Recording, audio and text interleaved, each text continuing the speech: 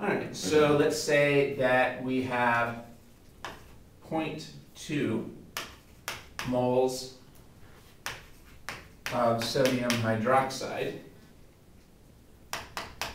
in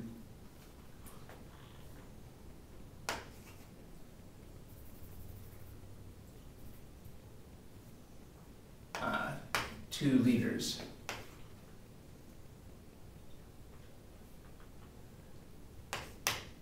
Of solution.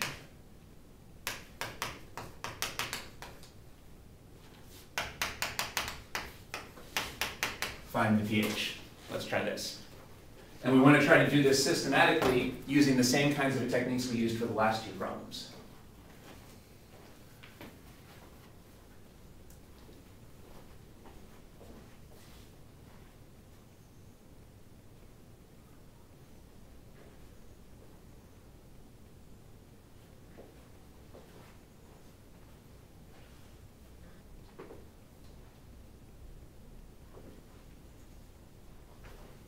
So you started by writing the chemical equation. That's a good start. Is NaOH a strong base? That's a good question. You tell me. What do you think? Is that strong or weak? I think it's weak. Remember? You agree with that? No, I think it's probably strong. Strong. Yeah. So you should memorize the common strong acids and strong bases. Or actually, I think on your test, they're usually given on the front cover of the test, right? There's usually a list of the strong acids and strong bases. Okay.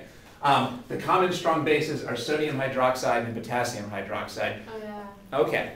But anyway, this is a strong base. Okay.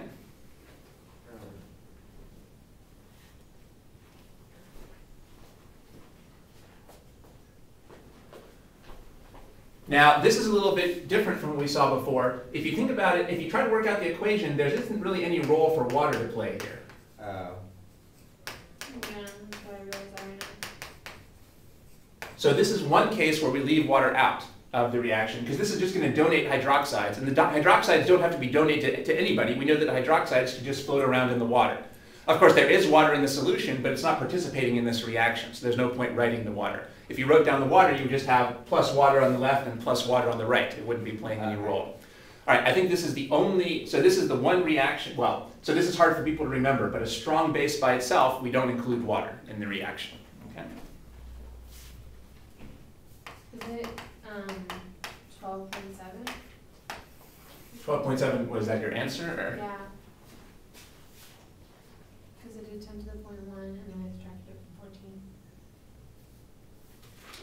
Okay.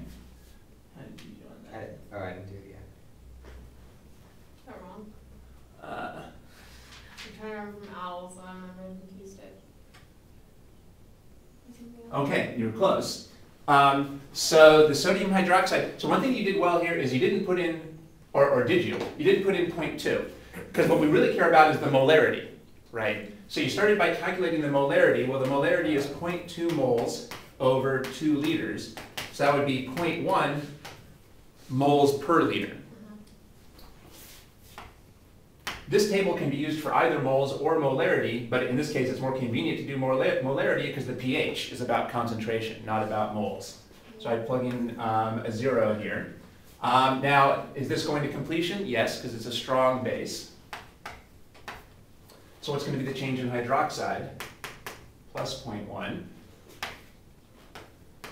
Now again, because this is strong, the sodium must be unreactive so that the reverse reaction doesn't happen. So we don't need to bother figuring out anything about the sodium. It can't be affecting the reaction. We talked earlier about how the conjugate of a strong acid has to be unreactive. Well, by the same token, the conjugate of a strong base has to be unreactive. I think there just was a technical error when you were working through the math. So let's see. The logical thing to do here is to start by finding the POH, which is the negative log of the hydroxide concentration. I did that at first, but I got it wrong. So that would be the negative log of 0.1. Notice that in this case, this number is not the hydronium concentration, it's the hydroxide concentration. That's one of the advantages of writing out the table, so we can see what this stands for. And what's the negative, so what is It's 1. Yeah, so this is the negative log of 10 to the negative 1. So the log is negative 1. And subtract that from 14. Yeah, we know that the pH plus the POH equals 14. So in this case, we would have the pH equals 14 minus 1, which is 13. Okay, so it looks like you were basically doing it right, except there must have been some kind of calculation error at the end. Okay. Well, when do you do, oh wait, when you're given the pH, you do, and you want to find the molarity, you do 10 to the power of negative pH, right? Right, That's so. why I got confused, yeah, that's my bad.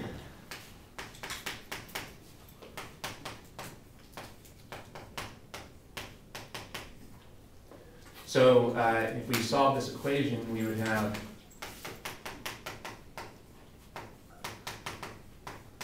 so here you want to get the hydronium by itself. Well, the inverse function to taking the log base 10 is raising things to the 10th power.